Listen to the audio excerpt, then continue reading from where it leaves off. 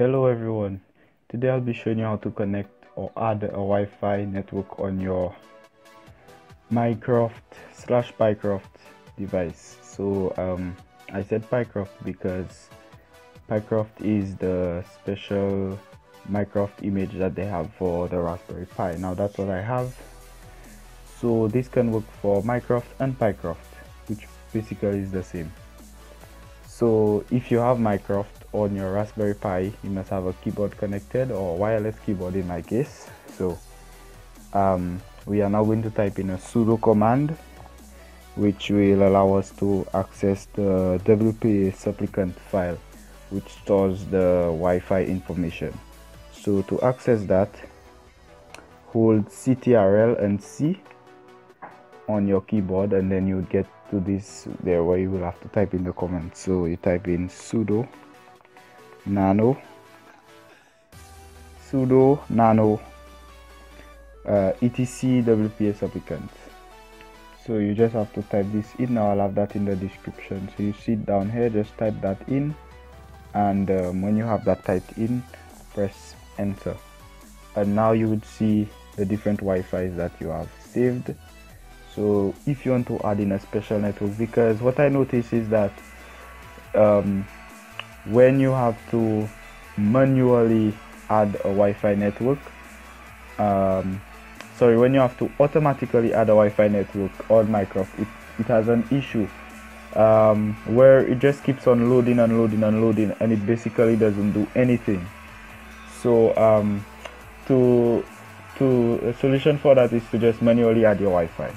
Okay, so you see I have a few Wi-Fi added already. Okay, so I have a Wi-Fi added already, but you guys would want to add a new one. So I will be showing you how to do that.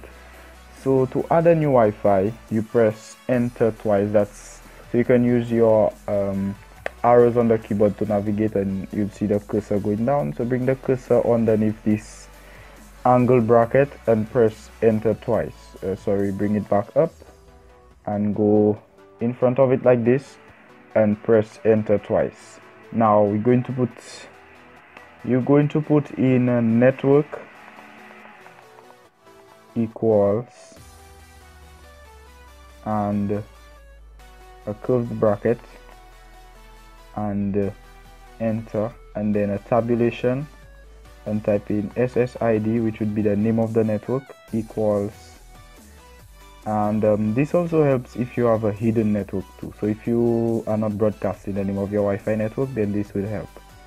And then the name of your network, so I'll just put sample, because I'm just showing you an example of how to do it. So in this here sample, that's where you put the name of your network. So for example, Sami, you can put in the name of your network and close brackets, enter, tab, PSK, which would be the password, equal, and you put in your quotations, 1 2 3 4 5 6 7 8, and close quotation. Now after putting in your close quotation, you press enter, and then you put in another angled bracket to end. Okay, now after that, you press Ctrl X to exit and Y to save, and then press enter, and then it would be saved. Now after, you want to reboot to ensure that the changes apply. So to reboot, you simply type sudo reboot now. So it will reboot, and then upon boot up, you will now successfully connect to your Wi-Fi network. So if it was giving you a message about connecting to Wi-Fi network Mycroft, then you won't hear that message again, because most probably it would have already connected to your Wi-Fi network. So don't worry about that. And now if you were to get a message saying about it could not start the Wi-Fi hardware, then that is probably because you have something typed in wrong in the WPA supplicant. So most of the time you just have to ensure that after you type in your Wi-Fi information, you put in the angle brackets to end. Okay, so also one more thing, so that you can get to your knowledge. If you notice a while ago you saw a lightning bolt on the side of my screen, this shows that there's an under voltage. So most of the time when you get that under voltage message, that means that the AC adapter that you are using, it doesn't have the recommended voltage. So they recommend about 2 volts and above. So you should try that.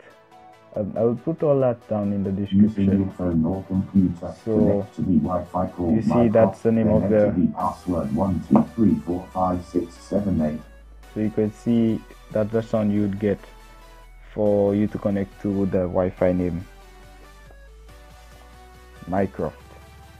So you shouldn't hear that sound once you put in your Wi-Fi network.